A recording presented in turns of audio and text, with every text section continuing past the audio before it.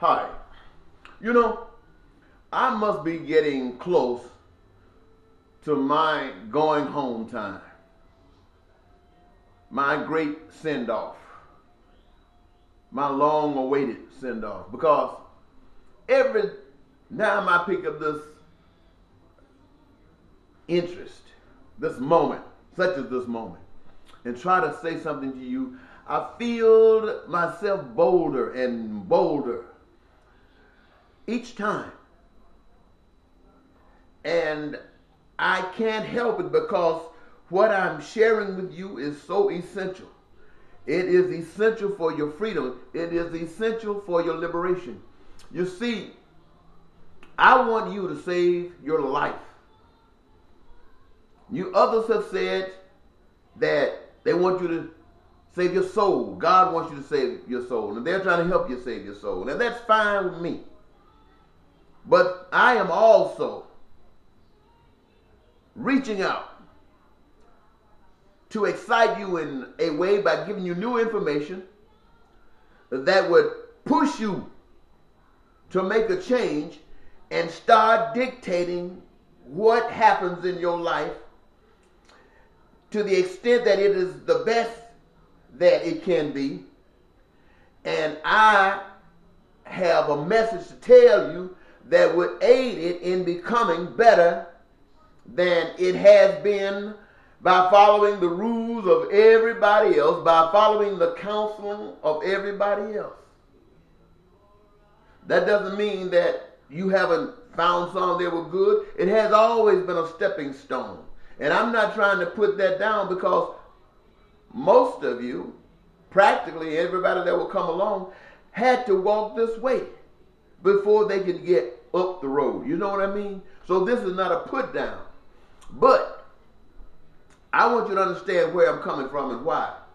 You see, I'm a church man because to me, a church man is a man who knows God, who knows who he is in God, and knows what he is in society, knows his purpose in society, and is about the business of doing it. That's a church person.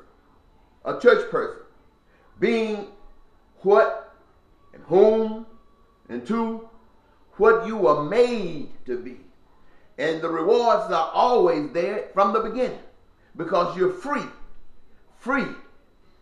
And so when I say that I don't see God in the same light that you do, what I see God as far as the world and the church outside of this way is like, I want to use you for an example. The church and your presentation comes in two forms. One is in symbolism, going to a building, having a sermon, going through the rituals. I'm not going to try to say it because it might sound like I'm trying to put it down, but I'm not. But you're going through what you go through. And then you leave the church. And for most of you, it's a different presentation. And I am not trying to focus on any people specifically outside of the collective body. And that is, I see God in you who profess to be a child of God. I see God. I hear you talk about a God. I hear you read about a God. I hear people talking about what somebody has said about a God.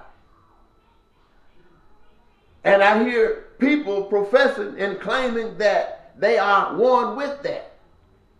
And yet I see a different picture. So what I see is your presentation of your understanding of God.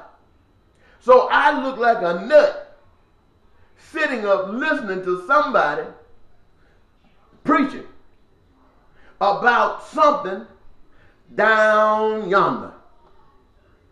In other words, why not get further on up the road? Further on up the road. Well, the reason that you can't get further up the road is because you don't know God for yourselves. Now, that might sound something that you don't want to hear.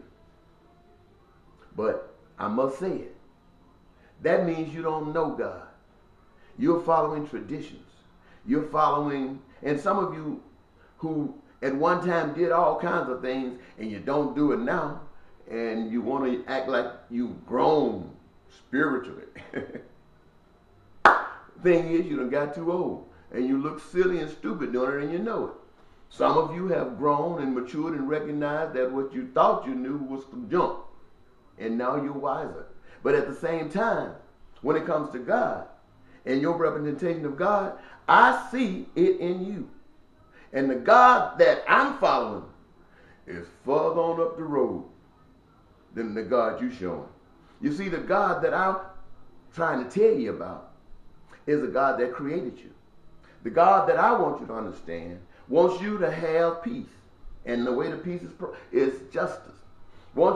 In fact, the way to all of the things that you would desire in life